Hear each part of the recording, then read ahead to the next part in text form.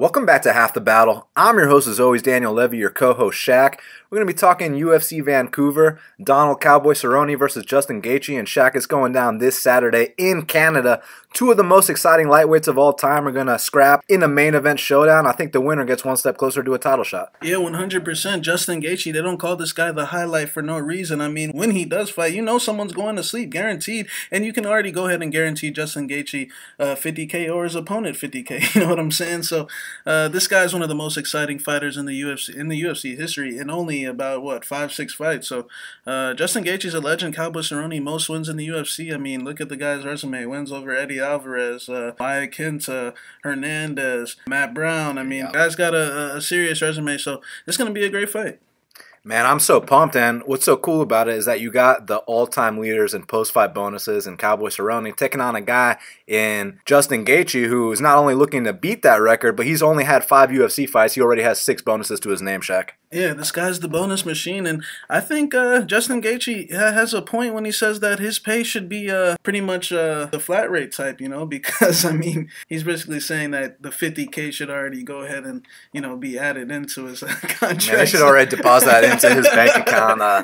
The guy puts it all on the line every single time for our entertainment. It's going to be amazing. And I said the winner most likely moves up closer to a title shot, but, I mean, it might not even be a title shot. What about a big fight with Conor McGregor? Yeah, 100%. You know, if Conor McGregor wants to stop sitting on that 100 mil and actually, you know, come and fight, then, you know, there's guys waiting on him. If he wants to stop putting that Irish powder in his nose and stop punching old men at bars. If he wants to stop being Irish BJ Penn and hitting old men and not knocking them out, you know, then there's guys waiting for him. I'll happily watch Gaethje or Cerrone either chop down his legs or make him tap for the 4th time. So, as far as this matchup, man, obviously Gaethje and Cerrone, 2 legends of the sport, 2 staples of the lightweight division. The winner's going to get one step closer. And, man, in the co-main event, they got the old versus the new, because you got Glover Teixeira, the former #1 contender. He's on a 2-fight win streak, finished 2 young guys in a row, taking on Nikita Krylov, who appears to be finally putting things together. And in Nikita Krylov's 31 pro fights, he's never been the distance even one time, Shaq. Nikita's also another one of these killer be killed guys. They say he's putting it together with this 1 win over OSP, so it's going to be very interesting to see. We know what Glover's ground game has done to a lot of guys in the past, but we also been seeing Glover wobble a little bit. But man, Glover's one of the true badasses in the sport, man. This guy's been around since, like, you know, way, you know, prehistoric times, man, and he's still beating these young guys that, you know, you would think, I'm talking where the age gaps are 15, 16 years, you know what I'm saying, and he's coming out here still finishing them. So, you know, this fight with Krylov should be pretty lit. Man, they've been saying for a while that, you know, or they're saying now that Glover's in his early 40s, but if you know anything about those visa issues that he had back in the day, like between you and me, he's in his late 40s, early 50s, because I remember hearing about top prospect Glover Teixeira, but he could never get to the U.S. because of those visa issues. Even lost to Ed Herman on the regional scene, but boy, has he turned things around. Yeah, 100%. Glover Teixeira's fought for the title. I mean, that resume speaks for itself. And Nikita, like you said, all his fights in inside the distance. I mean, one could either say Nikita's going to kill you or he's going to go on a suicide mission. And word on the street is Glover might have not only the most submissions in light heavyweight history, but the most finishes, at least tied with the great John Bones Jones. And real quick, we just want to give a shout-out to Best Fight Pick sponsored athlete and Bellator #1 featherweight contender Emmanuel El Matador Sanchez for going out there, handing the young undefeated prospect his first L. Taught the kid a serious lesson, whooped his ass. So in honor of Matador Sanchez's big win, hashtag $1 Million Manny, we know he's going to go out there and win that tournament. Use the promo code Matador to save 15% off any VIP package. Well, Shaq, let's break down this card start to finish, man, because first up in the lightweight division, we got Kyle Prepolec. He's 12-6, and Austin Hubbard is 10-3. Currently, they got Austin Hubbard -135. The comeback on Kyle Prepolec is +115. Well, interestingly enough, Shaq, when Justin Gaethje fought James Vick, he called James Vick a bitch-ass point fighter. And in the gym, you know, Justin Gaethje, he's got guys like Drew Dober. He's got guys like Alex White. You know those guys are going out there. They're standing and banging all their rounds. The whole gym stops to watch them spar. But for that James Vick fight, Justin said, I need a bitch-ass point fighter to emulate him. He brought in Austin Hubbard. Do you think Austin Hubbard gets his first UFC win here against the Canadian Kyle Prepolec? Yeah, you know, Hubbard comes from that Team Elevation camp. You know, I think he's roommates with Curtis Blades, who top 3 heavyweight. So he's surrounded by great fighters. So, you know, I'm sure he's the one taking the lumps in the gym still, you know. But this guy is a former LFA champion. You cannot deny him that, right? I mean, he won, you know, the biggest regional promotion title out there. So, and then you got Kyle Prepolec on the other hand, who was kind of bought in on a short notice. You know, he was gonna fight Mike Santiago on the local scene, a UFC reject, and you know, if he won that fight, maybe he probably gets in. But who's to say he would have won? I mean, this guy Prepolec, he generally loses to guys, you know, that go to the UFC, like Troy Lamson, like Kevin Lee, like Alex Ricci. You lost to Alex Ricci, you guys. True story. But I think that this fight, as far as a betting perspective, is interesting to see everyone coming on Prepolec. But you know, I understand Austin Hubbard isn't the most dangerous guy. He does, in a lot of his fights, take a upfront ass whooping and then end up having to come back when his opponents are gassed. I would say that's the kind of fighter I would classify Hubbard as. He's a guy that kind of capitalizes on guys that are a little tired. But, I mean, when you look at his last 2 wins, Harvey Park, you know, that was I don't want to say it was, I mean, it was a very close fight, but I'll just put it this way. Pat Miletich scored it for Harvey Park, and, you know, I kind of did too as well, but it was very close. It could have went either way, but Austin Hubbard's problem is he backs up too much. Sometimes he doesn't engage. Sometimes he shies away from the exchange. Other than that, he's fundamentally just average, solid, good grappling. He did just beat an 11-0 Brazilian guy that Glover Teixeira was cornering, but it's funny because he got, you know, if you actually watch that fight, Khalid Mata had him in a rear naked choke to end the round, and the referee actually stopped it, but then Hubbard woke up, you know, instantly kind of doing the Chiesa, the Chad Skelly, like, no, I'm good, or Robbie Lawler, and the ref let it continue. The guy, the Brazilian was on the stage celebrating, you know what I'm saying, like, thinking the fight was over. They had to come and get him down and shit. Get off the cage, young man. Get off the cage, sir. And he completely gassed out after Glover that. was furious. Yeah, Glover and them were throwing a temper tantrum. They were cussing the ref out the entire time. Rightfully so. And the Brazilian gassed out, and Austin Hubbard was able to just control him on the mat, land punches and bunches. So, you know, I feel like Kyle Prepolec, he's just an average guy. You know, he's a tough guy. A part of me feels like he may be a little tougher than Austin Hubbard, but just overall skill department, I just think Austin Hubbard knows how to put it together better, and he's done it against better competition. As where Prepolec, you know, he's fought UFC vets, good prospects, but I've seen him in fights where against Cody Pfister, you know, another UFC reject, and I mean, he was getting taken out at will, and I've seen Hubbard use a similar game plan. So I'm going to go against the public. I'm going to take Austin Hubbard by 29-28, controversial decision in Canada. Yeah, man, I think this is kind of a tough fight to call because Austin Hubbard, you know, we mentioned he is a bit of a point fighter, very underwhelming. You know, we went out there and parlayed Davi Ramos that last fight. A lot of people were saying Hubbard was a live dog. We disagreed all the way. And I'll tell you what, you know, I thought it was going to be one takedown. The fight will be over shortly after. But, I mean, he still got his ass beat, but he at least defended the submissions and made it all the way to a decision. So props to him. But, man, his last 3 fights, I know it says he's won 2 of his last 3. Between you and me, he's lost 3 of his last 3 because Harvey Park got robbed, Kylie Smolka submitted him, and Davi Ramos gave him a tour of the octagon. So in my opinion, Austin Hubbard's on a 3-fight skid. And with Kyle Prepolec, the only reason he got the call is because CR Bahadurzada pulled out of the Nordine fight. They needed a local Canadian, come in, get this ass whooping. That's exactly what happened. But man, here against Austin Hubbard, at least he's fighting in his normal weight class, and he's not fighting a very dangerous guy, and he's got the home field advantage. So even if Austin Hubbard goes out here and edges him, I still think the judges are going to give it to Kyle Prepolec, unless it's such a wide margin that, you know, you can't give it to the local guy. But that being said, I think they will give it to the local guy. I'm going Kyle Prepolec here via close decision. Next up in the bantamweight division, we got Luis Smolka. He's 15-6, and Ryan main event MacDonald is 10-1.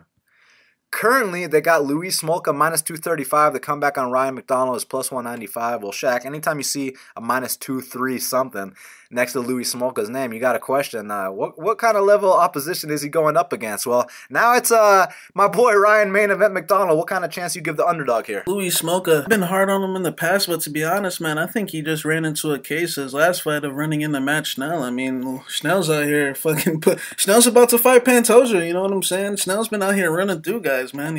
Seems like he's been putting it together. I mean, he ran through Smolka and Espinoza very quickly. Same method. Yeah, trying to choke very quickly. And I mean, Schnell's been looking good, man.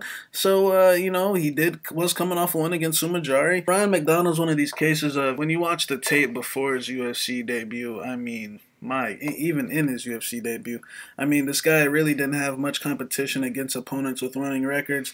We've seen him get floored by 7-9 guys. That just shows you the caliber of fighter he really is. I mean, it just wasn't very impressive. I mean, the guy's slow, not very athletic, not really good in any skill set per se. I mean, he's just a tough kid that was fighting on the Nebraskan local scene. You know what I'm saying? So now he's coming in here, his second UFC fight. I'm sure he's gotten a lot better. That ass whooping from Gutierrez made him go home and was like, God damn, you know what I'm saying? But personally, man, this line, one could say it's a little inflated, but when you really look at the guys that Smolka loses to, man, those guys are all talented. Those guys are 100 times better than Ryan MacDonald. I'm talking about guys like Mateus Nicolau. I'm talking about guys like Ray Borg or... We'll leave Chris Carriazo out of that conversation, huh?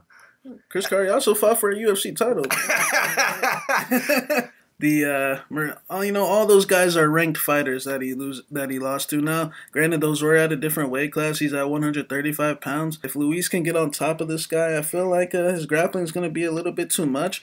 And on the feet, MacDonald would say that he could possibly get the better of a guy like Smolka, but I've seen the guy get dropped by jobbers, so I wouldn't be shocked if Luis came out here and had one of his classic little Hawaiian hood performances where he beat the guy's ass. So I'm going to go with Luis Smolka by second round submission. Yeah, initially when the line came out, I was like, yo, it's almost 2-1 to fade Smolka. But then you watch Ryan main event MacDonald, and firstly, I want to give him a shout out because I heard one of his interviews. Seems like a really nice kid. Seems like a lifelong martial artist. It's just that when you're at this level in the UFC, there's small margin for error. It doesn't matter how good of a person you are. It doesn't matter how nice of a kid you are. It matters how well you can fight at the highest level. And simply put, I think Ryan MacDonald needs a little bit more seasoning before he's on this level. But luckily for him, he's taking on a guy in Smolka who, even though Smolka's extremely tough, he's Hawaiian, he's durable, he's very game planable, and his style hasn't really changed since he's been in the UFC. It's the same thing. So there definitely is a path to beat him. It's just I don't think Ryan MacDonald's on that level right now. So what I think is, even though there might be some back and forth scrambles, the upset's not going to surprise me one bit. This is Louis Smolka we're talking about, but I still think he's on a higher level than MacDonald. I think he gets on top of him, pounds him out. I'm going Louis Smolka for the victory. Next up in the featherweight division, we got Chaz the Scrapper Skelly. He's 17-4, and Jordan Griffin is 17-6. Currently, they got Jordan Griffin -140. The comeback on Chaz the Scrapper Skelly is +110. Well, Shaq, this initially opened as a pick'em with a lean on Chaz the Scrapper Skelly. Now it's Jordan Griffin who's favored here. So are you going with the Rufus Sports Striker, or are you going with Chaz the Scrapper Skelly to extend the record for most submissions in featherweight history? Got a lot of friends at Rufus Sport, and Chaz is a nice buddy of mine. So this is gonna be a good fight. Griffin, Rufus Sport's been high recently, man. Except Showtime Pettis, but Griffin, he's one of these guys that. Look, he fights with a lot of spirit. He's a Native American. He will fight you. The issue with Jordan Griffin throughout his whole career has been this guy is always fighting off takedowns. I mean, this guy is always sprawling on the fence, and he's just one of those guys that continuously finds himself in, position to get hugged on and leaned on. And, we know that Chaz Skelly is a good grappler. I'm not sure what his jiu-jitsu rank is, but... Chaz? Yeah. Purple belt plus NAI All-American. He's got a lot of funky grappling techniques that we've seen in the past. And the knock on Chaz Skelly is, the first round, guys swinging heavy, got good back takes, probably will take your back in that first round. The thing is, if you survive that, it seems like he slows down and runs himself into the ground a little bit. And if you do that with a guy like Jordan Griffin, like I said earlier, he fights with a lot of spirit. He will fight you. He will make you fight for 3 rounds. This could be, I feel like it is a pick'em fight because I feel like this guy Griffin, I've seen him get tapped out by Dan Moret in the past, and although those were a long time ago, it just seems like he still has the same issues. But I do, have a feeling that Chaz, is on a little bit of a decline since he had that Tommy John surgery. And he is getting a little bit older, so I feel like it's a pick'em fight. I feel like a lot of people would think Griffin's going to run away with this, but I don't know. You got to see the improvements he made. He did fight Ige, and Ige's been running through dudes. And I'll tell you what, he fought Ige better than a lot of people, you know what I'm saying? He wasn't wobbling all over the cage. So I'm going to go with Griffin. I think it could possibly be a very close fight if he continues to make these little grappling mistakes. But at the end of the day, as a betting perspective, we got the number 48 featherweight as a dog to the number 91, featherweight. Although the number 91 featherweight's a little younger, the grappling of Chad Skelly might be a little bit too much. Yeah, I'm going to just let y'all know I'm really biased. Chad Skelly is a friend of mine. I'm not going to pick against him. But as far as where he could capitalize on Jordan Griffin's weaknesses, Jordan Griffin gets taken down almost every single fight. So Chad Skelly, use that NAIA wrestling, that jiu-jitsu purple belt. Go out there, tap this guy out. I'm going Chad Skelly via submission. I think he breaks the record for most submissions in UFC featherweight history. Next up in the bantamweight division, we got Brad Katona. He's 8-1, and Hunter Azure is 7-0. Currently, they got Brad Katona -165. The comeback on Hunter Azure is +145. Well, Shaq, this is an interesting matchup because you got the Ultimate Fighter winner, Brad Katona. He's favored here. He's taking on a very highly credentialed wrestler in Hunter Azure. And word on the street is Hunter Azure could have been a D1 wrestler in college, but he opted to pursue this life of MMA instead, made this his full-time gig, won on Contender Series, actually went the distance. Dana still gave him a contract. Now he's making his UFC debut against the SBG product, Brad Katona. Which way you leaning? This is an interesting fight because Katona, he's one of these guys where I feel like he might be a little undersized for bantamweight, and as crazy as that sounds, he's got wins over featherweights like Bryce Mitchell from Tough, and Katona's one of these guys where I feel like he's a very smart kid. I feel like he's very skilled too. It seems like his weakness is he gets taken down by much stronger guys, and he struggles to get up. Now, granted, that was against the only time he actually lost. It was granted against Merab Dvalishvili, who's a takedown machine. A guy, his nickname is the Machine now. You know what I'm saying? Merab dumps people whenever he wants. I mean, I saw Bryce Mitchell trained with Merab, and he said that Merab dumped him on his head like 11 times. You know what I'm saying? So I'm interested to see if Katona's made any improvements after that loss, because I think he's a smart kid in comparison to Hunter Azure. In terms of overall MMA skills, I think he's a little bit more far along than Hunter Azure. Hunter Azure just turned pro recently. I think Hunter Azure is a big, strong athlete. Got the tools to win this fight in terms of getting the takedowns. But the thing is, I've never actually seen him grind someone out for 3 rounds, at least against anyone good. You know what I'm saying? The guy, Chris Ocon, he fought on Contender Series, is a nice guy. But when you look at his resume, it was I don't want to say a tailor-made fight for him. Exactly. It was a tailor-made fight for Azure to win. Now, this could possibly be another version of that.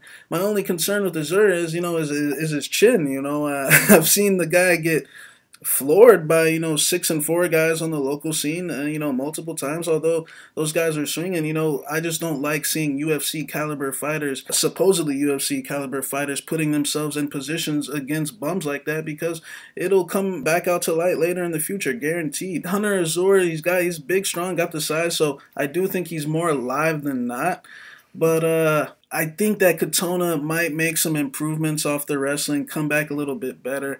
I don't want to necessarily write the kid off just because he got taken down by a guy who takes down pretty much everyone. I don't think Hunter Azure is on that level as a overall MMA fighter. I think he's got the recipe to win, but I'll go with Brad Katona by late submission. Yeah, Brad Katona definitely seems like a smart kid, and he's got to be in this spot because if not, his weakness is going to get exposed once again. I mean, you watch that fight with Matthew Lopez, he got taken down 4 times. You watch that fight with Merab Dvalishvili, he got taken down 5 times. So here, against the Montana State wrestler, how many times is he going to get taken down? That's the big question. And if he does get taken down, will he get back up? Will he try to go for his jiu-jitsu? You know what I'm saying? And interestingly enough, I heard Brad Katona did 6 weeks at Penn State for this camp, try to sharpen up that wrestling. Now, 6 weeks ain't going to make up for a lifetime of wrestling. I'll tell you that much right now.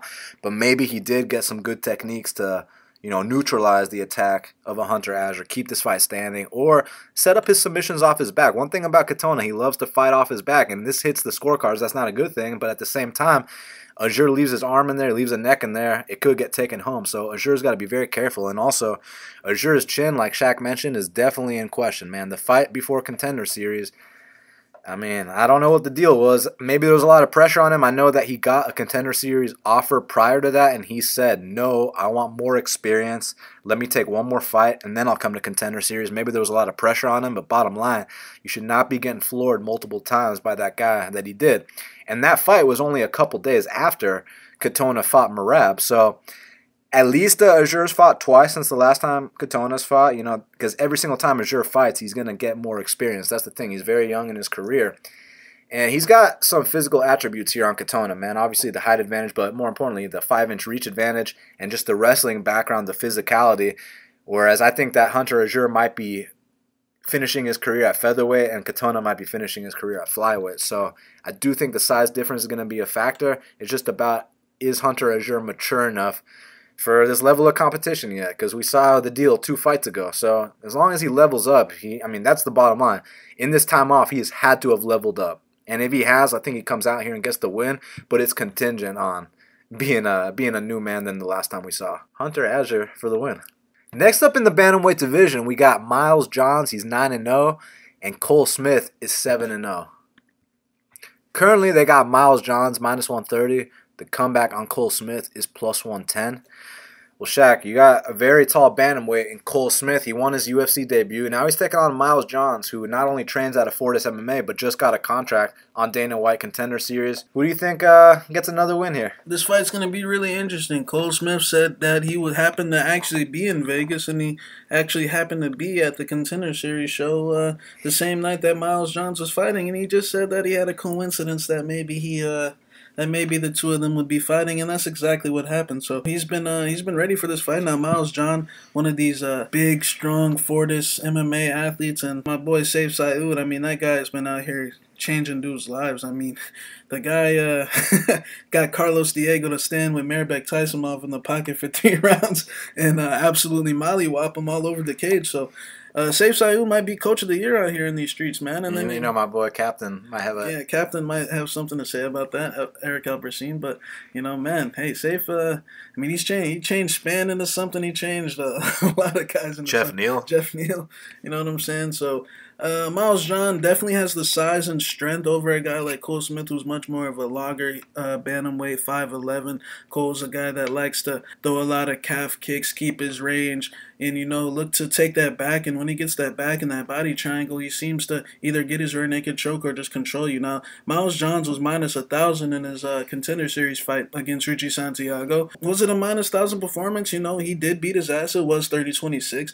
But there was times where, in some grappling situations where you could see that a big, muscular, short, stocky guy, 5'7", 135, like Miles Johns, with the 66-inch reach, with all that muscle in his frame, he gets a little tired. Big, muscly guys like that, they need a break. They need to rest. And against a guy like Cole, unlike Richie Santiago, where he could just scramble out of some of those positions because Richie Santiago was bought in to lose, Cole Smith could do a lot better than that. But the thing with Cole Smith is, we saw in that 3rd round against Mitch Gagnon that he did a massive chicken dance, but he recovered very well. But he's got to be careful of that, because Johns early on in this fight is going to be throwing some serious haymakers at his chin, and he's got to weather the storm and get this big muscly guy in the late rounds, and then take him down and gas him out, because we saw he made some grappling mistakes against Richie Santiago. He gave up his back once. He just went 50-50 in a couple of positions. So if you got Cole Smith at that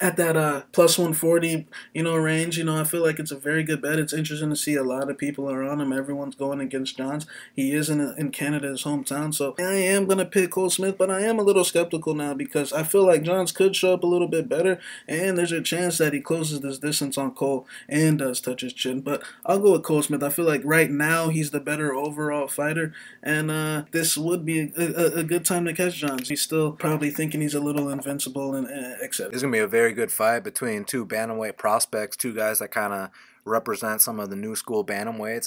Not often you see guys that are 5'11" at 135 pounds. That's exactly what you got with Cole Smith. And I hear the narrative, everyone's talking about how he got dropped by Mitch Gagnon, but they're conveniently leaving out that he dominated 14 minutes and 52 seconds of that fight, and that he recovered right away and took the guys back shortly after. So I was really impressed with Cole Smith's fight. As far as Miles Johns' fight, I definitely see the potential for sure, man. I think that his finished product is going to be serious. I just think that he had to go out there, iron out some of the kinks, and work on some things. Big pressure situation. But even though this is his UFC debut, I actually think the pressure is on Cole Smith here. Home country, home crowd. Miles Johns, even though he's the favorite, You know, it's all the action's been coming in on Cole Smith, and I was more impressed with Cole Smith when I watched the tape, but I think stylistically, Miles Johns might have the style to come out here and neutralize him and win that decision. So I'm actually going to go with Miles Johns here. I think he'll be the more physical guy, win the decision. Next up in the heavyweight division, we got Marcin Tybura. He's 17-5, and Augusto Sakai is 13-1. Currently, they got Marcin Tybura -120. The comeback on Augusto Sakai is +100. Well, Shaq, we all remember the heart attack Marcin Tybura gave me when it was supposed to be easy money over there in Singapore, 5 a.m. You know, my boy John Tuck already took care of Gomi in under a minute. Now it's Marcin, let's go take care of Andre. Let's go back to sleep, wake up with 2 max bets cashed. And second round, Marcin tried to literally pull a stunt. I know everyone's saying that Augusto robbed Andre Arlovski, but let's not forget what happened when Marcin Tybura fought Andre Arlovski. So now my question is, these 2 heavyweights meet here in Canada. Who do you think takes the next step up the ladder? A few years ago, Marcin Tybura was supposed to be a top prospect. He beat Andre Arlovski, then they gave him that 5-rounder against Verdum. Somewhat of a spirited effort. He went the entire 5 rounds when he was the big underdog. So after that fight, we were saying, oh, you know, Tybura is gonna be making improvements now. He's got a lot of confidence, but it's been the complete opposite. Ever since he fought Fabricio Verdum, he got matched up with Derek Blackbeast Lewis, and he was up 2 rounds, but he was probably 1-1. But just the fact that Lewis literally gave him every opportunity. He kept flopping to his back over and over again. You had full mount in both rounds. You know what I'm saying? And it just seems like guys pick up on his rhythm too easily. It seems like he's caught out here trying to fight like a bantamweight when he's a heavyweight. This little head movement in his push kicks, and you know he's got some good high kicks and you know some good jiu-jitsu. But I just think that the guy's confidence is completely shot. We're not dealing with the guy that was entering the UFC, and even the guy that was entering in the UFC wasn't shit either. I mean, he fucking beat Victor Pesta and Luis and Enrique de Silva. Like, you know what I'm saying? Both UFC rejects. And he got the Andre Arlovski win after Andre had already been finished like 4 times in a row. I mean, just put it this way. Marcin gave Andre the confidence to keep going. You know what I'm saying? So, yeah, I think that Marcin Tybura was a fraud this entire time. I respect the guy. But now in this matchup with Augusto Sakai, I think he's in big trouble. You know, I feel like Augusto Sakai is one of these new breed of heavyweights. He's coming in off the Contender Series Brazil, but he's got high-level experience. I mean, he fought Czech Congo and Bellator. You know, he's been on those big shows before. They just released him too prematurely, and I think it's because the Congo fight was Congo. You know, Congo did one of those. I mean, they did the same shit. They released Volkov too, yeah, exactly. And now we got a main event fighter. Thanks, Bellator. Thanks, Belly. But, you know, I think that you're going to see Sakai kind of go on a similar path here. You know, I feel like Sakai has better cardio than Tybura. Tybura's been huffing and puffing. His last fight against Shamil Abdurrahimov, he was leaving the exits, I mean, just with his chin. The Arlovski fight was all I needed to see. His chin straight up in the air. The Struve fight, I mean, look, Struve was on his way to retirement. Now he's coming back, but it was a good time.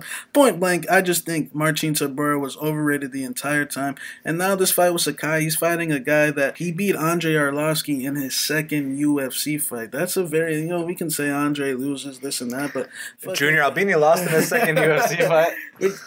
And this was and I like the way he put pressure on him. You know, people are saying that was a robbery. I don't get how. I mean, he walked him down. It's because they bet on Arlovski.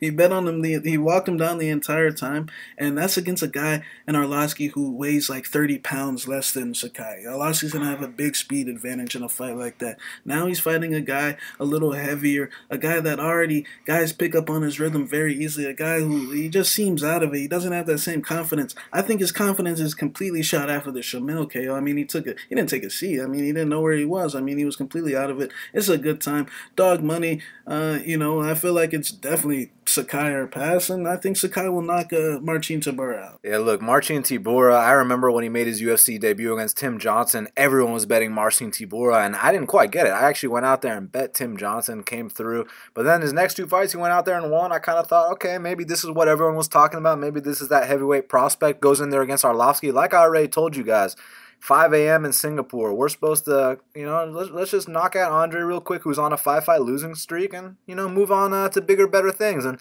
in that second round, I mean, if Andre wasn't as, if Andre wasn't on a 5-fight skid, if Andre had, any kind of youth in him, he would have put Tybura out so quick. But, I mean, you guys need to see the kind of stunt Tybura pulled in that second round because it was unlike anything I've ever seen before in my life. Like I told you already, I bet on Tuck to beat Gomi, submitted him the first time the fight hit the mat under 40 seconds. That's exactly what Tybura was supposed to do. Hit the guy one time, let's go home.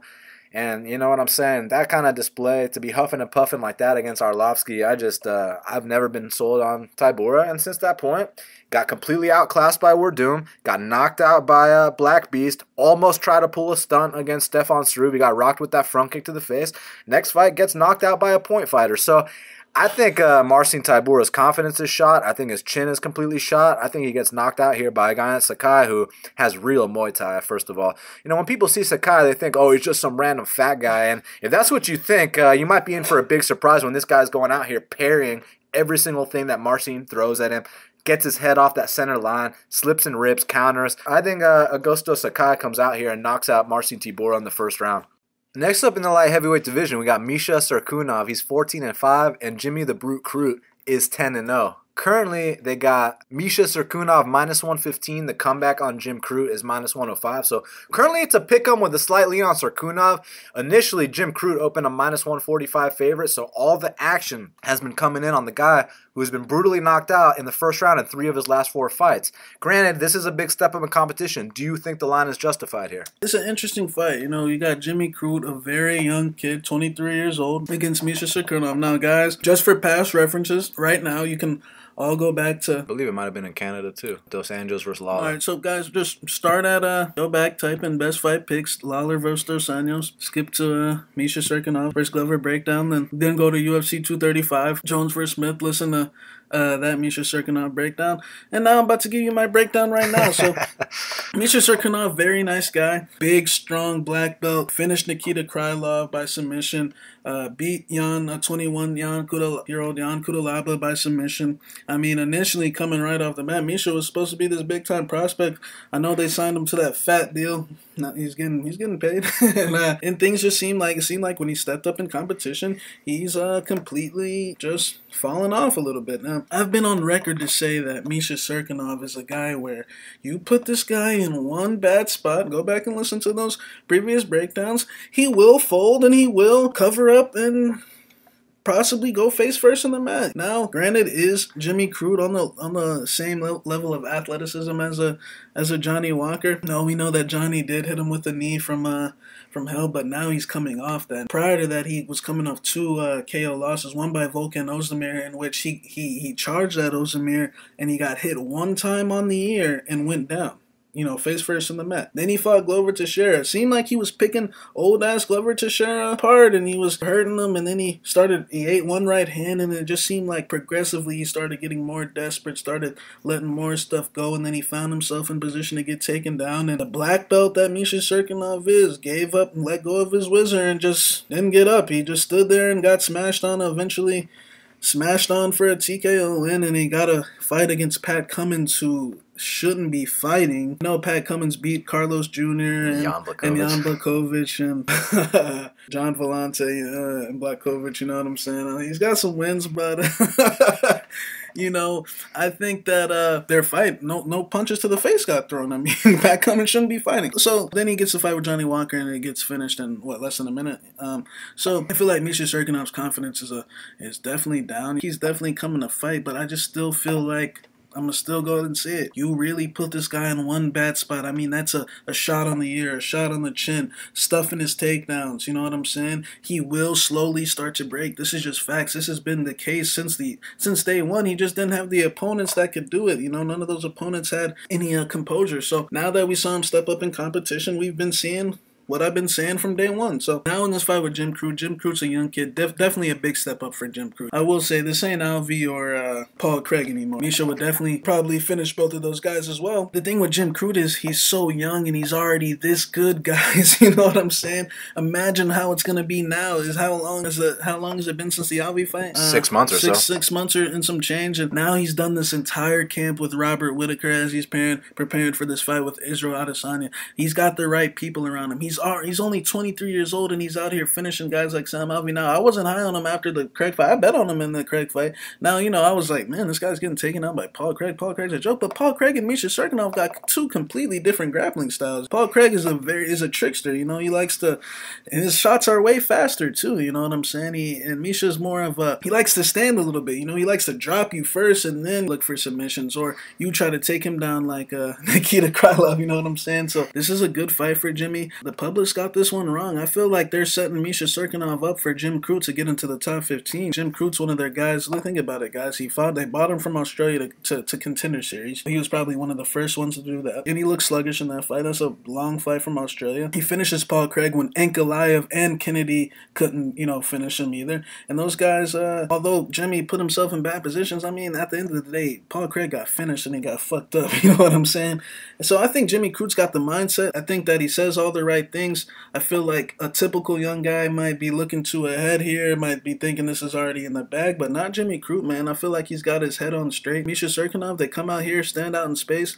Misha's probably going to try to bum rush him with some shots, and I just feel like even if Misha did get on top of Jim Crute, I feel like Jim Crute's he's a black belt in jiu-jitsu, you know what I'm saying? I'm not convinced that Misha just passes his guard and gets an arm triangle. I feel that Jimmy Crute can work his way back up to the feet, and if he makes this a dogfight, what do dogfights consist of? Bad spots. And what did I say? What happens when you put Misha Cirkunov in a bad spot? He will fold. So I got Jim Crute, and I actually got Jim Crute by a late first round knockout. You know, I feel like Misha Cirkunov is probably going to come with a hard tie-up, probably try to get him to the ground, but I feel like when that doesn't work, and I feel like it's probably going to be towards late the first round, I'm going to hit him with a right high kick or a overhand right or something on his chin, and you know, that'll be that. But I got Jimmy Crute. I feel like the value's on him here. Yeah, Misha Cirkunov's a very interesting guy. We've had a lot of choice words and opinions about him in the past, and that's not going to stop here, man, because I've known about Misha Cirkunov since before he was in the UFC. You know,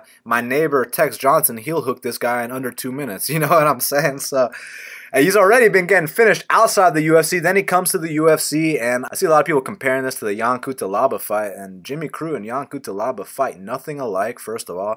Second of all, Jimmy Crute is a black belt in jiu-jitsu under the Machado brothers. And when you look at this guy's picture of him getting promoted, and you got the Machado brothers in that picture, first of all, if you know anything about jiu-jitsu, you know that, first of all, black belts ain't just getting handed out. You know, we're not talking about a Cub Swanson, you know, put a 25 cents in the machine at the grocery store and get your black belt, or get your cereal box off the counter, open it up and get the black belt, or go to Amazon and get your black belt. That's not the case with Jimmy Crute. In his promotion picture, the Machado brothers are there vouching for him. If you got the Machado brothers vouching for you, saying you're a legit black belt, that means you're a legit black belt. So that's all I got to say about that, because I know the whole thing is, well, Paul Craig took this guy down.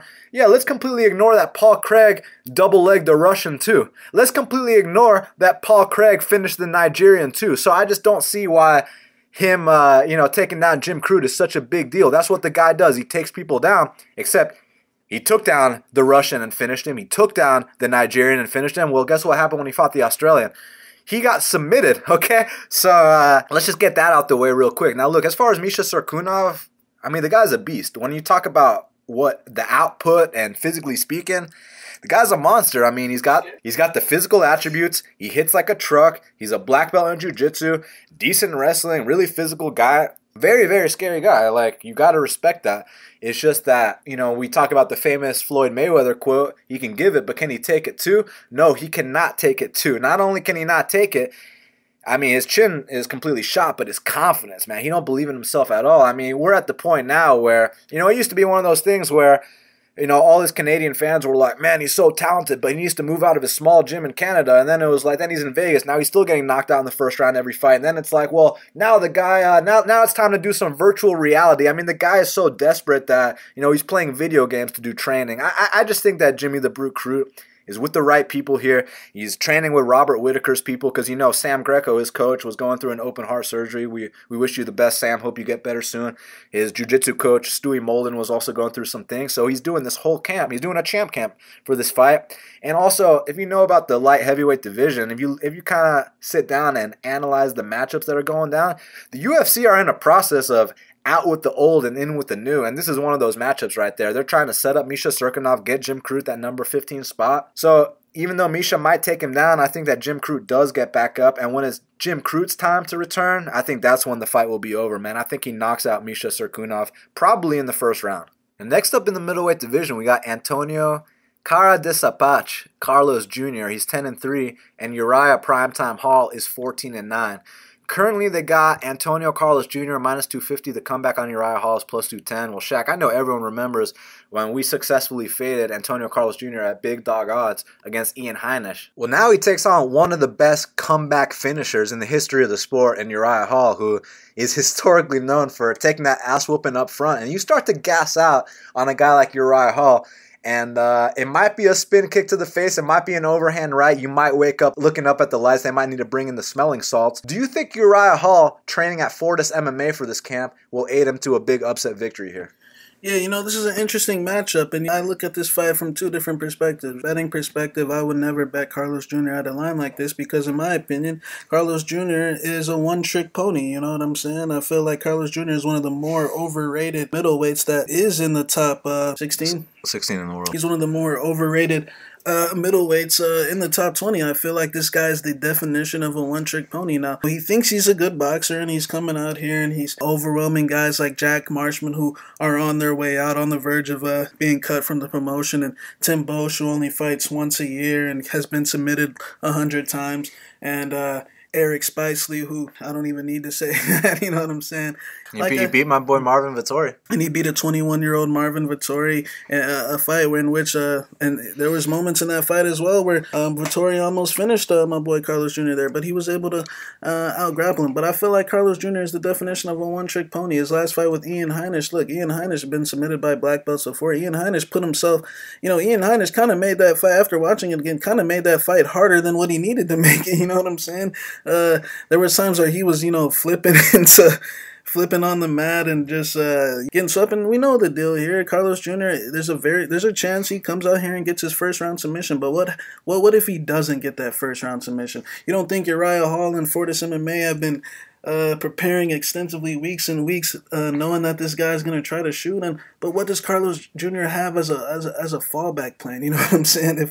If he can't get the submission, so I feel like Carlos Jr. is a submission or bust type of fighter, and so I feel like the value's on Uriah Hall in this spot. Now Uriah Hall's got 9 losses and he's up and down. He's all over the place, 100%. But at least you got 2-1. At least Uriah Hall, And just, in my opinion, he's been in a much higher level fights. Now, granted, those fights, he's been getting his ass whooped in some of those fights, but he ain't been fighting no Tim Bosch's and no Jack Marshmans. He's been fighting the Derek Brunsons, Musasi's, Jocko's, Paulo Casas, and then he finished their top Robert Whittaker. I feel like this is a step down for Uriah Hall, and I feel like this is a fight where if he can clear his jiu-jitsu storm, he's going to get confident really, really easily against this guy, Carlos Jr. Carlos Jr. don't like getting hit, and he's got a very, very questionable chin. Just ask Dan Kelly. So, I feel like Uriah Hall, this line was a little closer to where it opened at, where earlier when he was plus 125, plus 145, then I'd be like, I'd probably pick Carlos Jr., but the fact that everyone's on him like this, and I'm telling you right now, don't be shocked when Carlos Jr. is out unconscious on that mat in the second round. I feel like basically he's going to come out here and probably really strain to get him down, and maybe he does, but let's not forget, Hall's never been submitted. He's been smashed by punches, but no one's ever actually made him, you know what I'm saying? So Carlos Jr. is going to have to be the first one to do that. He's got all the skills, but if that doesn't happen, the value's on Hall here, and I think that's what happens. I think Saif Sayoud and the Fortis team, I feel like they're going to prepare Hall. I feel like he's probably just been sketchy in his preparation in a lot of these fights, and in a lot of these fights, Carlos Jr. ain't capable of any of these things that the guys that Hall's been fighting. So I'm going to go with Hall here in an upset. I think that Carlos Jr. is going to come out for 3 minutes, but I feel like Hall's eventually going to get back up and knock him out. Yeah, Carlos Jr. is a very suspect guy if he can't submit you in that first round. And historically speaking, Uriah Hall, what he's most known for is coming back in that second or third round and getting devastating knockout finishes. So if you don't get submitted here in this first round, I'm very, very intrigued to see how it plays out, especially if Carlos Jr. is coming out here and just working extremely hard to get that first takedown, get that submission finish, and it doesn't materialize. Man, I can't wait to see what happens if that's the case. But that being said, I've seen Uriah Hall get taken down too many times. I've seen him get his back taken by guys who are nowhere near the level of jiu-jitsu of Antonio Carlos Jr.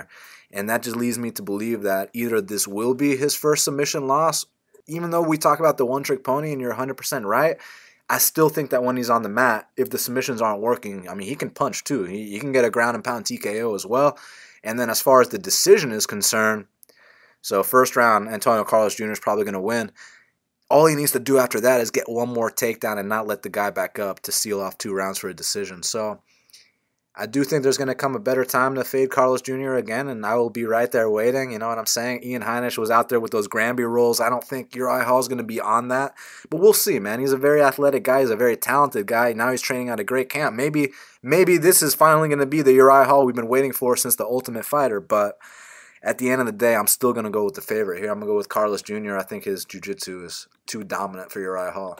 Next up in the welterweight division, we got Michel Demolidor Pereira. He's 23-9, and Tristan Connelly is 13-6. Currently, they got Michel Pereira minus 650. The comeback on Tristan Connelly is plus 475. Well, Shaq, talk about one of the most impressive UFC debuts we've ever seen. Michel Pereira went out there, put on a serious show, man. I mean, the guy is a showman in every sense of the word. Super exciting. I'm going to take this first. Look, Michel Pereira was initially supposed to fight Sergey Kondasko, who was a very tough and experienced Russian. Sergey had some alleged visa issues, couldn't make it to the fight, so they needed a local Canadian to come in and get flying knee highlight reel KO'd. So they called up my boy Tristan Connelly, who got finished by Shane Campbell not too long ago. And look, Tristan Connelly is a tough guy. He's a workmanlike fighter. Definitely earned his way to the company. But the thing about this fight, Shaq, is that you got a former 205er in Michel Pereira taking on a former 45er in Tristan Connelly. The size difference is going to be huge here. And, you know, Tristan's been talking a lot. He's been saying that if he can clear this early storm and, you know, get past the quote-unquote bullshit, you know, the spins, the flying knees, all that stuff, then he can go out there and break him. He even went as far as to call Michel Pereira a quitter. Now, we have seen Pereira get stopped before, but granted, it was at 185 pounds. It was at 205 pounds. It really seems like since he dropped to 70, man, this is the best version of him we've ever seen. And when you talk about a guy like Michel Pereira, you're talking about a guy that'll, you know that Showtime kick that Anthony Pettis did? Well, this guy takes it a step further. He'll do somersaults off the cage, whether it's the ground and pound, whether it's the Superman punches. The guy is truly a phenom to watch, and I'm very excited to see what kind of show he puts on here. And, you know, eventually down the line, when we got someone really durable, someone that's actually a welterweight that can clear that early storm and then put it on him late, you know, we'll take that dog shot. But here against Tristan Connelly, man, I got Michel Pereira via flying somersault head kick KO. Tristan Connelly, yeah, tough guy, but he's coming here on short notice. Didn't really have much of a training camp. Now he's fighting Pereira. This is a much better fight for Pereira than Kondasko. I'm not saying he was going to lose, but Kondasko is actually 30-something fights in Russia, 27-5 or whatever it was. And Tristan Connelly hasn't been fighting on that level, you know what I'm saying? He's been fighting on the Canadian scene. You know, it seems like he's got a good pace, and I will say Pereira, I can't see that flaw where if you can clear all his spins and his jump things, I mean, those things and jumping off the cage take a lot of energy, you know what I'm saying? Doing flips in the middle of the rounds, but I think it's going to work against this guy. I think he starches this guy, you know, fairly quick with a flying knee or and followed by a straight, kind of similar to hot chocolate. So I got Michel Pereira by first round knockout. Next up in the heavyweight division, we got the return of Todd Duffee. He's 9-3, and Jeff Hughes is 10-2. Currently, they got Jeff Hughes minus 125. The comeback on Todd Duffee is plus 105. Well, Shaq, initially it was Todd Duffee who opened a minus 170 favorite. This line is flipped. Now you got Jeff Hughes the favorite. And what's interesting about this fight is that Todd Duffee at one point, you know, a lot of people were saying, because you see the guy's physique, you see some of his knockouts, they were saying, man, this is a heavyweight that you need to look out for. I know you remember that Tim Hague fight, knocked him out right away. Then he fought Mike Russo. He was a huge favorite. We all thought, oh, man, he's going to run through this guy real quick. And then you remember one of the biggest upsets of that year when he was knocked out and then had the little boop as a follow-up shortly after. So, you know, Todd Duffee hasn't quite materialized, and now he's coming off another long layoff, trying to make it back here. So he's always going to have the physical attributes. He's always going to be a strong and athletic guy. It's just about where's his mindset at, where's his chin at. And since the last time that Todd Duffee has fought, Jeff Hughes has actually fought close to 9 times. So Jeff Hughes has been out here putting in work. He's been staying consistent. It's just that, when you talk about Jeff Hughes, he kind of is a bit of a fat guy. And Todd Duffee has a history of starching fat guys. He also has a history of getting starched by fat guys. Don't forget about that Mike Russo fight. I got to bring that up again. So I got to favor the activity here of Jeff Hughes. He's actually been fighting. We don't know where Todd Duffee's mindset is at. Apparently, Khabib and his brother convinced Todd Duffee to step back in there. Todd Duffee's been doing this camp at AKA, which is a good thing, but he's one of those hit-or-miss fighters where you just don't know what to expect. I mean, is it going to surprise me if he starches Hughes in the first round? No, he is a heavyweight. He is powerful. He's a real athlete. Jeff Hughes is a fat guy. But I think that if this gets past the first round, the momentum's going to shift in Jeff Hughes' favor. I think he takes over. I think he wins the next 2 rounds. Potentially knocks Todd Duffee out, honestly, man. So I'm going Jeff Hughes here, the former LFA heavyweight champion, to get another UFC victory. Actually, to get his first UFC victory. Todd Duffee's coming back off their 4-year layoff in which he got knocked out by Frank Mir. And I feel like this is... These guys are complete role reversals here. You got Todd Duffee, the big muscly man, but then you got Jeff Hughes, the big fat guy. But in terms of skills, one guy's way better than the other one. I mean, Todd Duffee throws punches like a girl. I mean, and that's just the way to put it. Yeah, granted, he's knocked out some guys, but who hasn't knocked out Anthony Hamilton? You know what I'm saying? Who hasn't knocked out Phil DeFries? You know what I'm saying? Tim Hague. You know what I'm saying? He's fought a bunch of guys. I feel like Jeff Hughes, fast forward 4 years, all this time in between, kind of similar to his opponent Frank Mir, who knocked him out, who came back off a big layoff to come lose to a big fat guy named Javier Ayala. You know what I'm saying? So, I feel like Todd Duffee, I've been hearing some interviews this week. The guy, low-key, sounds completely out of it. He's using his time to talk about Greg Hardy. And we know what happens when they start talking about Greg Hardy. He's talking about, I want to fight Hardy, this and that after this. To be honest, he sounded like the white Juan Adams. And you know what I'm saying? So I feel like Jeff Hughes has a big advantage in the boxing department. It's just a matter of this guy Todd Duffee is just used to coming down here and throwing a bunch of shitty punches and these big fat guys just falling down. And 4 years later, can he do that? The Anthony Hamilton knockout, Daniel Spitz knocked that guy out in less than a minute. So, and Adam Vicherek beat that guy, so big fucking whoop. Jeff Hughes at least went 3 rounds with a young now heavyweight in Maurice Green, in which he already beat the guy a few months prior to that. I feel like that fight was just a bad situation for Jeff. Why would you fight a guy that you already beat literally months ago in a 5-rounder? I guess he didn't have a choice. I feel like this is a much better fight for him. I feel like Todd Duffee is kind of sounding deranged, and I just listened to some of the shit he just said, so I think Jeff Hughes is going to come out here. Todd Duffee's probably going to try to walk him down and overwhelm him with violence, but I think all it take will just be one little counter shot on Todd Duffee's chin, and he'll be asleep, and he can go complain about Greg Hardy and do all this other shit. Whenever they start talking about Greg Hardy, they're getting ready to pull a massive stunt, so just don't be surprised here if it's another highlight reel knockout against Todd Duffee in this spot, man. You gotta stop talking about Greg Hardy and gotta focus on the task at hand, my man. Co-main event of the evening in the light heavyweight division. We got Glover Teixeira, he's 29-7, and Nikita Krylov is 26-6. Currently, they got Glover Teixeira -115, and Nikita Krylov is -105, so Shaq gets a pick'em with a slight lean on Glover Teixeira. Now, a lot of people are saying it's striker versus grappler, that, if this stays standing, Nikita has the edge. If this hits the mat, Glover is going to win. So now I got to know, man, do you think Nikita made the proper adjustments and improvements necessary to overcome a stylistic matchup that has historically given problems for a very long time throughout his career? This is an interesting fight.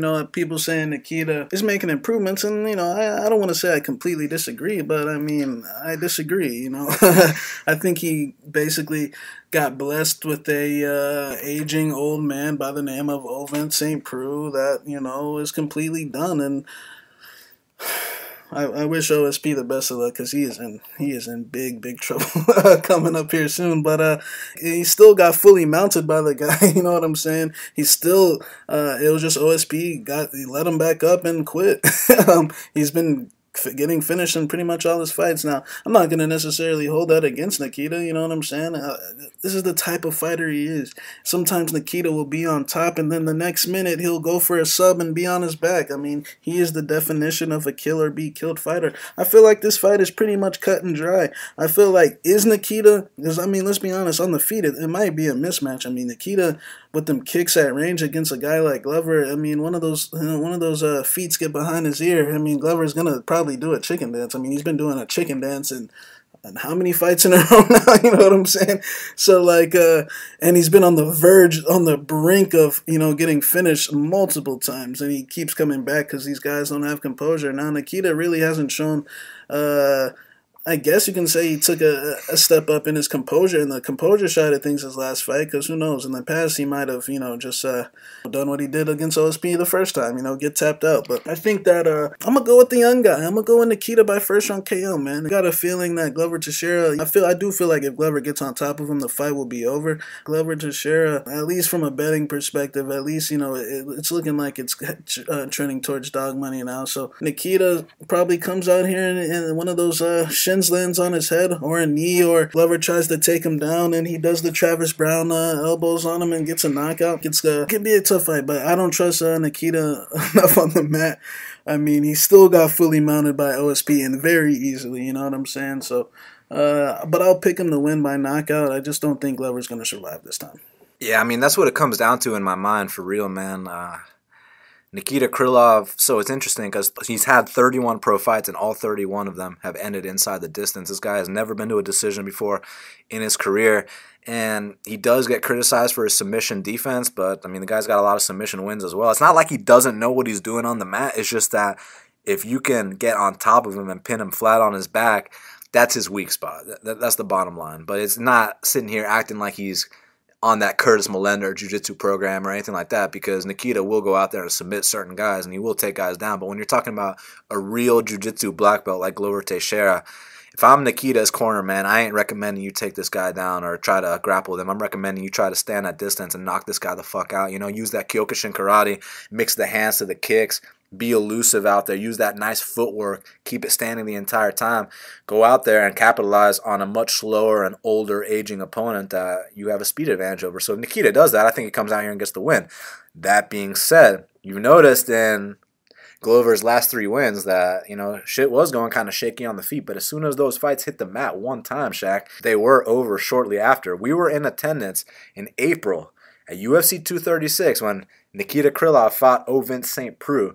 First fight on the main card. I even bet on Nikita Krylov at dog money. In first round, he goes out there, gets taken down, gets full mounted. I was like, oh my God, Nikita. And luckily, Ovince was just like, you know what, I'm going to let you back up. I'd seriously doubt that if Glover gets a full mount or a back mount on Nikita Krylov, that he's just going to let him back up. I think that if he gets there, the fight will be over shortly after, and I think that as long as he survives this early storm, he does get the fight down, and he does finish it shortly after. So I'm going to go with Glover Teixeira via submission, but it's extremely 100% contingent on him getting this fight down to the mat. But I do think he only needs one good takedown to finish this fight, so I'm going to go Glover Teixeira via submission. Main event of the evening in the lightweight division. You got Donald Cowboy Cerrone, he's 36-12, and Justin the Highlight Gaethje is 20-2.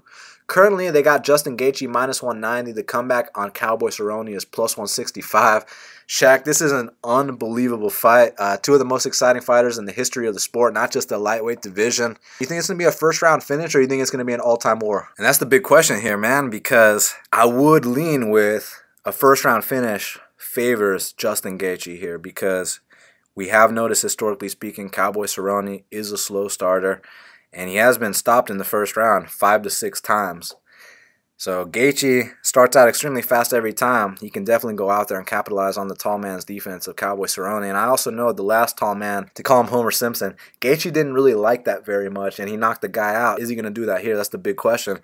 But one thing I got to say is if this fight is extended, not that Gaethje can't go out there and win, but I do think the odds and maybe the momentum significantly shift towards Donald's favor if this fight goes past the first round, because he's got all that 5-round experience. Not that Gaethje doesn't, but we have noticed in these fights that actually turn into real wars in the UFC, Gaethje got knocked out in both of them.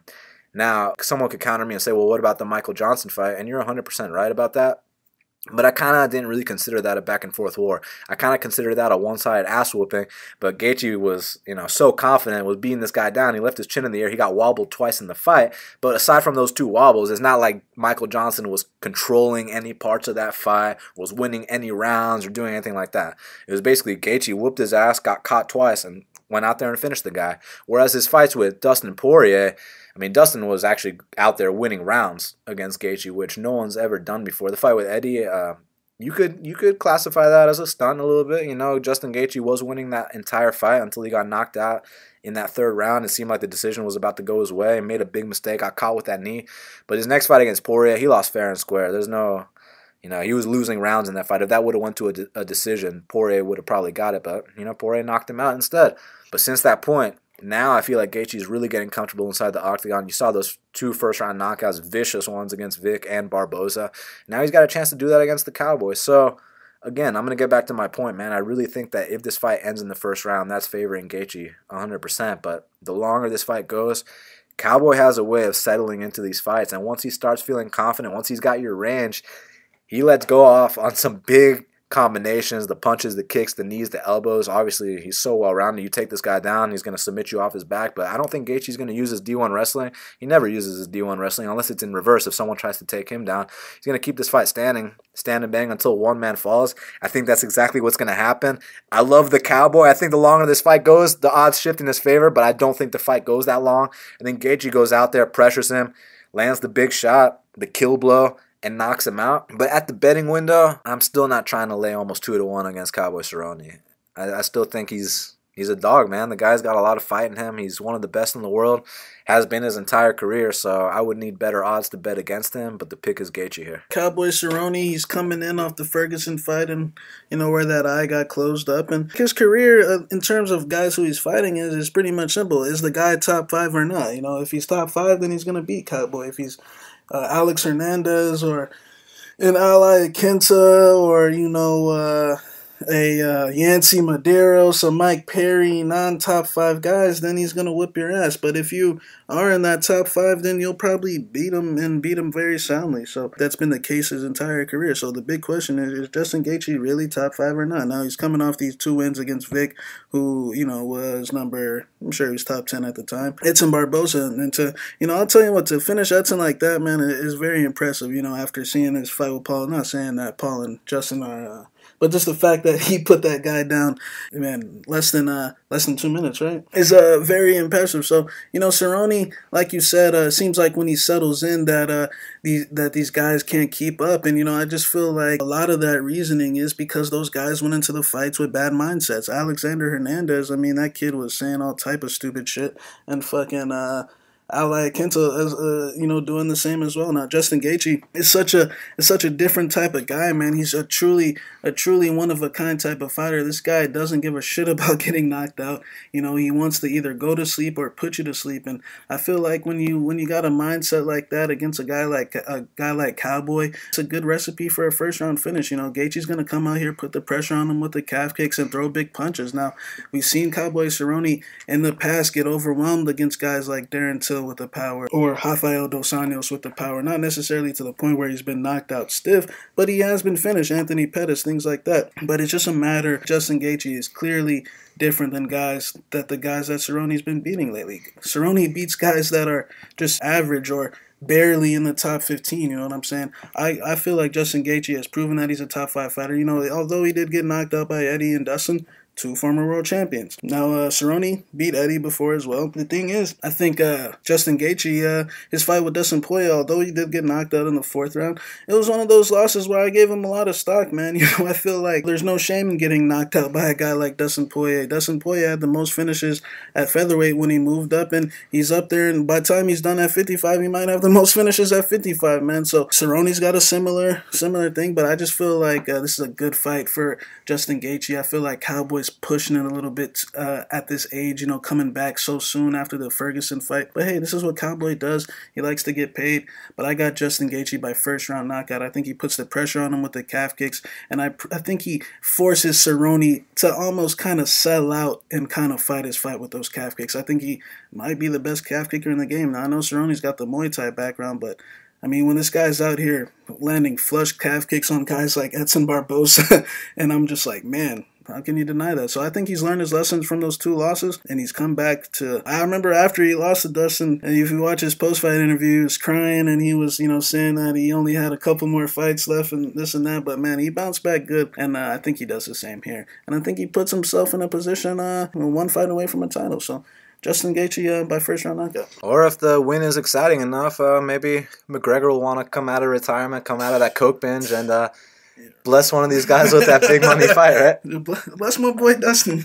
Change our life. So we just want to thank everyone that listens to Half the Battle. Make sure you go to bestfightpicks.com and use that promo code Matador to save 15% off any VIP package. And now we got to hit up Kyle Marley for the Big Marley Minute. And joining us now on the Big Marley Minute is Big Marley himself. Kyle, it's going down this Saturday in Vancouver. 2 of the most exciting lightweights of all time. How's it going? It's going great, man. I cannot wait for this fight.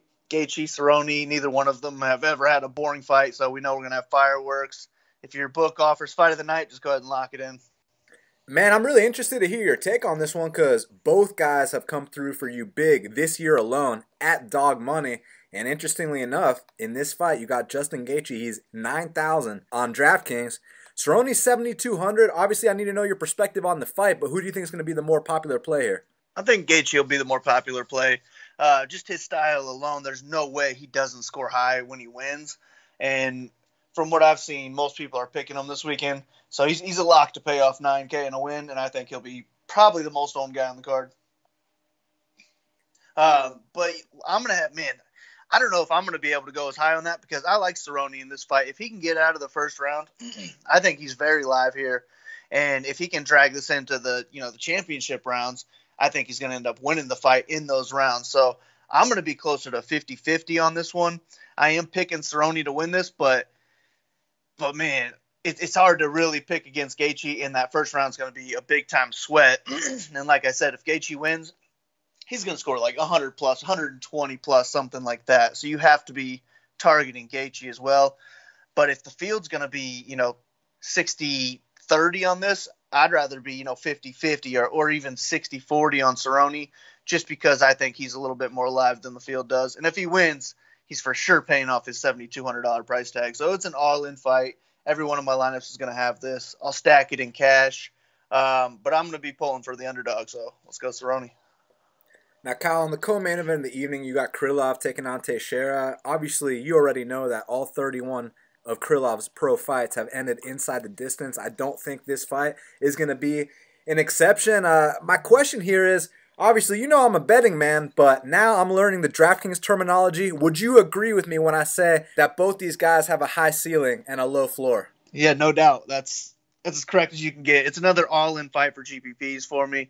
The co-main and the main, just have every one of your lineups include this fight because I have a hard time seeing the winner of the 20K this weekend or the 25K this weekend not have the winner of these 2 fights in their lineup. So I'll be all in my GPPs. And, man, I've kind of gone back and forth on this one. I think Krylov's got the higher ceiling because he can get the knockout in the first round and then however many strikes he gets along with that. So he has 100-plus upside here. But with Teixeira, I think if he's going to win, it's more probably taking Krylov down and then submitting him. And if that's the first round, we're hoping to get like 100 points max because we're not going to get those knockdown points. But at 7,700, we don't really need, 120 points from him either. So a first round would be fine with me with Teixeira. I think that's very live. But I'll be splitting up my action on this. Maybe 60-40, 50-50 again. And I like right now I'm leaning with Teixeira, but it's a close one. I might end up changing my mind after weigh-ins or even before the fight. I don't know. It's so close. And Teixeira being 39, that scares me. So it's going to be a sweat, but it's going to be in every one of my lineups for GPPs. I think you can fade this in cash if you want because, like you said, they do have low floors. You don't really want to have a 0 from either guy in your cash lineup. So next up, you got a heavyweight bout between Jeff Hughes and Todd Duffee. And, man, I don't know if you heard Todd Duffee's recent interview, but it looks like he's getting ready to pull a massive stunt. My boy Shaq even called him the White Juan Adams. So I got to know, man, are you willing to give Jeff Hughes another chance here? Man, I mean, you kind of have to in this fight. it's another one where this main card is really going to be important for DraftKings. Like we got the fight doesn't go to decision is minus 300 on this one, and their DraftKings prices are right there in the mid range. So the winner's going to end up outpaying that salary. So I think you have to target this fight, even though I'm not confident in either side. It's going to be another, close to all-in fight, because if Duffee wins, it's probably a first-round knockout. And if Hughes wins, I think it's probably a second or third-round knockout. So either way, they're going to score highly. And I don't feel confident in either one. So I won't be touching this fight in cash. Right now, I'm leaning Hughes. I think he probably finishes him in, the second round, maybe early third round. And I don't know if he has 100-plus point upside with that. But at 8,300, I don't think we really need it. So I'm going to have a good amount of this fight, and I'm leaning towards Hughes. So we got the return of Michel Pereira. I know you remember that UFC debut against Danny Hot Chocolate. He's taking on the newcomer Tristan Connelly. Now, Tristan said that he's going to clear that first-round storm. He's going to break him late. Do you buy that, or do you think Michel Pereira is going to come out here and cover that 9,500? Yeah, I have a hard time seeing Connelly weather the storm, really. I mean, he's just going to be a way smaller guy, and Pereira's going to be throwing everything he has at him. So I think he's going to end up finding a knockout, maybe another highlight reel one as well. So I think he's fine at 9,500, because if he is going to win, it's probably early. It's probably a first-round knockout, and that's going to be, 100-plus points. So I'm definitely cool with targeting him in all formats, but I think he's a better GPP play because, you're shooting for the boom or bust there. Whereas if he does weather that storm and somehow beats Pereira, if you paid 9,500 for Pereira in your cash lineup, you're probably not going to win cash this week. So it's a little riskier there, but I think the UFC is just feeding this guy to him, and I see a first-round knockout coming. So I like him here, and I don't know if I want any Connelly at all. And Kyle, last but not least, you got Antonio Carlos Jr. taking on Uriah Hall. I mean, this is the classic striker versus grappler. We've seen in the past, if you can clear that early storm from Antonio Carlos Jr., guys can break him late, and Uriah Hall has a knack for the comeback win. Do you see the underdog coming through here? I mean, I see paths to it happening, and if he can even stuff takedowns, he can knock out Carlos Jr. in the first round. Like, I don't think the striking's really close at all in this fight. However, I am going to go with ACJ because I think he's just going to be consistently going for takedowns. And if he can get them and get top control, he can get a finish in the first or second round, which is what we're going to need at 9,100. I mean, a third-round submission from him's probably not going to cut it. A decision might not cut it unless he's getting, a bunch of takedowns and advances during it. So at that price tag, I'm hoping for a first or second round submission, and I think he's definitely got it in his game. So I like him as my pick here. But like you said, man, if Hall can survive that, I think he's going to end up coming back and either win this fight or get a knockout himself second, third round. So I'm not going to be fading Hall. And if I'm going to end up being heavy at all on ACJ, I'd for sure want some Hall hedge lineups because he's a way more dangerous striker. And if he got a knockout in the first round, it wouldn't shock me at all. If that happens, he's going to be on that 25K lineup. Well, Kyle, that's why you are the DraftKings guy for Half the Battle. It's going down this Saturday in Vancouver. They can follow you at Big Marley 3. Your bets and your write-ups are available at bestfightpicks.com. Yes, sir. Got 2 plays ready. Just finished up my DraftKings write-up. Got about 16,500 words up in there, so it'll keep you busy. It'll give you a lot of info. It's only $8. Check it out. Let's make some money this weekend. Good luck, everybody. Well, Shaq, let's go ahead and answer these fan questions. Thank you guys all for submitting these fan questions. Really appreciate it. So Dane Downey Jr. wants to know, what did you think about Dustin's performance? Leg kicks, ? Waiting to counter, exposing neck to look at your corner with an animal on your back. Maybe I'm wrong. Thoughts? I mean, my opinion is that Khabib is just the best lightweight on planet Earth. That pressure is too much. That it wasn't even a matter of, what Dustin could have done or this or that. It was just wrong place, wrong time, bad matchup. Dustin wasn't going to win that fight, unfortunately. We were all rooting for him. He's one of my all-time favorite fighters. But Khabib right now, at this point in time, is the best lightweight on planet Earth. And, we can talk about what kind of adjustments Dustin should have done. But the bottom line is Dustin had one of his Dustin Poirier flurries on him. Dustin had a deep guillotine attempt. both weren't enough, and I don't think that it was simply a case of, after you guys guillotine, then he exposed his back and let Khabib tap him out. I don't think it was like that at all, man. I think that when you put so much into that guillotine attempt and then you have nothing left, you're completely gassed, and he's like, then you got the pressure of Khabib on top of you, and, this wasn't like Conor, who tapped out to a choke that wasn't even locked in. Like, that Dustin Poirier-Khabib choke, that was as in as it gets, man. There was no choice but to tap. He would have been unconscious 2 seconds later, so I really can't criticize Poirier's performance. I think you just got to give credit to Khabib there. Yeah, in terms of taking damage, I feel like Dustin Poirier took less damage compared to a lot of guys. I mean, there was not really any ground and pound from the heaven moments where you were like Conor, where there was a one whole round where it was like, oh my God, shit. Conor got dropped too. Conor got dropped on the feet. He got smashed on the mat. And, at least Khabib, when him and Dustin were on the feet, I mean, Khabib didn't even throw. I mean, just ankle dived him the whole time because, hey, that's the right game plan. Dustin's not a wrestler, There's going to be better matchups when he fights guys with wrestling backgrounds. So I feel like Dustin, I mean, he just wasn't going to win that fight. Like you said, Khabib's just a bad matchup for him, That's why matchups make fights, Maybe Gaethje, a guy that Poirier beat, matches up better, He's got the wrestling. Yeah. So, Dustin's not a wrestler. So I feel like, it's more so that I think his performance was fine. I mean, he took relatively, like, I've seen Michael Johnson and Conor and Aya Kenta, those guys, It took hella damage. You know what I'm saying? And Khabib felt really confident standing with Conor. He didn't want to stand at all with Dustin. I don't blame him. So, yeah, man, no criticism here on Dustin's part. Brandon wants to know, should refs be the ones tasked with deducting points, or should that be left to the judges to decide since they're the ones in charge of scoring the fight? No, 100% refs, bro, because they're the ones in the cage directly in front of the action. They see what's going on, so I would not change that. Yeah, I agree. All right, Travis wants to know, fan question, what are the chances that Todd Duffee has reinvented himself and can now achieve the potential he looks like he has?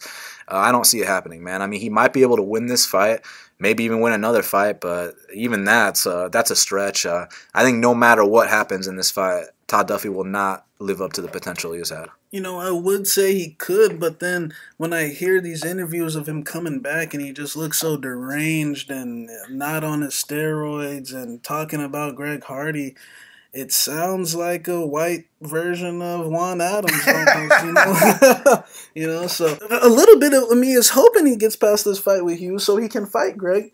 And so he can go out there and get his head smashed 50 times and complain early stoppage. So, You get good dog odds on it, too. A part of me is hoping he comes out here and steamrolls Hughes. Look, I know Greg made some mistakes, but don't come in here trying to single him out. Like, come on. Look, bro. Even the like you don't got no skeletons in your closet, bro. Like, come on. Like, where the fuck have you been these last few years? What have you been doing? But we don't give a fuck. So yeah. I really could care less. Oracle wants to know, how would you cap the over/under of spinning shit attempts for Pereira? I'm saying 5.5. Well, I'm thinking this fight ends in the first round. So I'm going to say, you said just spinning shit or jumping shit too? He means all the flashy shit. Okay, all the shit. So I'm going to say, 4. Good 4 to 5 times, yeah. Travis wants to know who wins the Bellator featherweight tournament. Emmanuel or Matador Sanchez? It's going to be a rematch of, my opinion, of Matador and Pitbull. The better man will win. Yes, sir. Why hasn't Ponzi fought? Is Edwards versus Ponzi the fight to make? So word on the street. Man, it's not looking good for Ponzi, bro. Man, it sucks because he's such a great talent. But initially it was a contract negotiation, but then he got really sick, and now he's just trying to rehab, trying to get back to the man he was. Word on the street is he's trying to drop to 55s. Man, whatever hit Pons this year was some serious shit, so we just wish him the best. Hope the guy recovers. Get his weight back up. Because, man, the guy was such a talent at 70. I'd love to see him fight Tyron Woodley. Love to see him fight all these guys. It's a shame what happened. So it's a bacterial infection yet. So we wish Santiago Ponzinibbio all the best and hope he makes a full recovery ASAP. All right, now on our YouTube, we got a couple questions too. So Stelios Contos wants to know, should UFC have open scoring so you can see what each judge scores after each round? I mean, maybe. I mean, but it won't make a difference. It won't make a difference. Because then what happens when you think you won a round and you see a judge fucking score it the other way and then you're already fucking sweating? Just tell me after. Yeah, I think what we need to focus on more is the quality of judges than this kind of other stuff that, no. We need to focus on the quality of judges instead. My boy Rocco wants to know, so how do you boys enjoy to watch the fights? Snacks, drinks, how do you go about finding good picks? Okay, let's answer each question first. So, how do you boys enjoy to watch the fights? On the big screen with steak and herbal remedies? How do you go about finding good picks?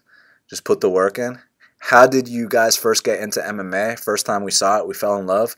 Favorite fighters you just can't miss when they fight? Dustin Poirier, Justin Gaethje. Thanks for all the great content and work. Haters be jealous. Thank you very much, my man. Really appreciate your support. Do you believe the Gaethje's infection on his eye can influence the odds? Yeah, of course. All that kind of shit can influence the odds because people put so much stock in the, oh, now he's not focused, oh, now he's injured, now he's this, now he's that. So I mean, it already is influencing the odds.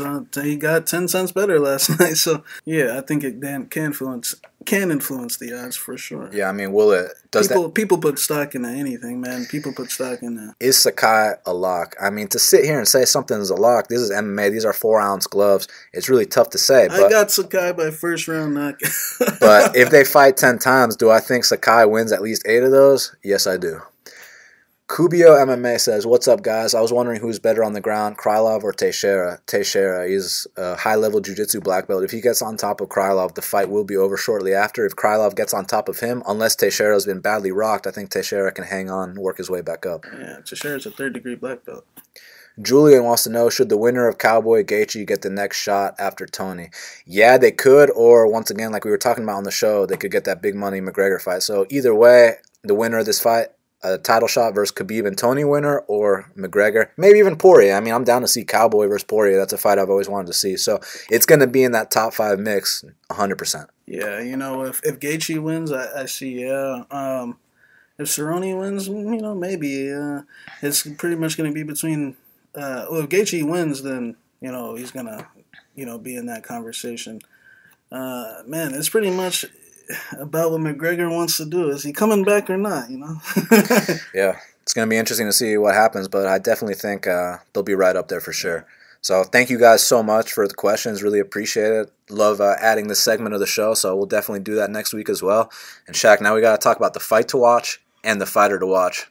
So what is the fight to watch for UFC Vancouver? My fight to watch is going to be Jim Crute versus Misha Cirkunov. Look, I think this is a fight where they're trying to get one side into the top 15. If Misha Cirkunov can pull off this win, hey, you just be one of the top prospects. But if Jimmy Crute can get this one, 23 years old, and be in the top 15, like, you know, that 205 division's been changing, man. They're trying to get their guys in there, and that's my fight to watch. Yeah, that's 100% one of the fights to watch. For me, my fight to watch is Glover Teixeira versus Nikita Krylov. Look, Nikita Krylov's numbers indicate that this fight has an 100% chance of ending inside the distance, and I truly believe that it will end before the final horn, and for that reason, it's going to be extremely violent. It's going to be chaos while it lasts. It's going to be a fight that you have to watch. Someone will go to sleep in this fight, so for that reason, Glover Teixeira versus Nikita Krylov is my fight to watch. Shaq, who is your fighter to watch for UFC on ESPN Plus 16? My fighter to watch is going to be Todd Duffee. You know, I feel like Todd Duffee's, you know, he's running his mouth, and he's my fighter to watch for the reasons of if he wins, it's going to be probably a first-round KO, so I'll probably jump out of my seat. But if he loses, it's going to be an epic stunt of where you're definitely talking about his stunt on Monday morning. I mean, you remember the Mir stunt. I mean, the Russo stunt. I mean, the guys, when he loses, he's a major stunt puller. So he's one of the better stunt pullers in the heavyweights history. So, you know, Todd Duffee's my fighter to watch. Look, my fighter to watch is Michel Pereira. A lot of the fans don't know about him. He's only had one fight inside the octagon, but when you talk about excitement, when you talk about putting on a show, you're talking about Michel Pereira. Flying knees, spins, jumps off the cage, somersaults, backflips, the whole bit. I really think this guy's going to go out there and not play it safe, not hump someone's leg. I think he's trying to put on a show every single time he fights. And for that reason, Michel Pereira is my fighter to watch. Well, Shaq, we did it. It's going down this Saturday in Vancouver, Canada. One of the most beautiful places on planet Earth. A very nice place in Vancouver, especially during the winter. Make sure you subscribe to Half the Battle on iTunes, SoundCloud, YouTube, Stitcher, Spotify. Follow Shaq at MMA Genius 05. Follow me at Best Fight Picks. Make sure y'all follow the IG Best Fight Picks official. and Shaq_BFP. Interact with us any way you can. You know, we definitely will respond. Make sure you guys go to bestfightpicks.com, use that promo code Matador to save 15% off any VIP package. With that 15% off, you can get a buy one, get one free promotion that we're doing this weekend for UFC Vancouver. So we got a couple plays that we're going to have, and we plan on bringing home the win. So basically you're saying they get to save 15% off and they get the next event free? My birthday's coming up, so I feel like giving early so I can get some back. So make sure you take us up on that offer. Use the promo code Matador to save 15% off and then get the next event free as well. BestFightPicks.com for that. Again, follow me, Best Fight Picks. Follow Shaq, MMA Genius 05. Thank you all so much. We love you guys. Thank you for the support. Truly appreciate it. And until the next time, let's cash these bets.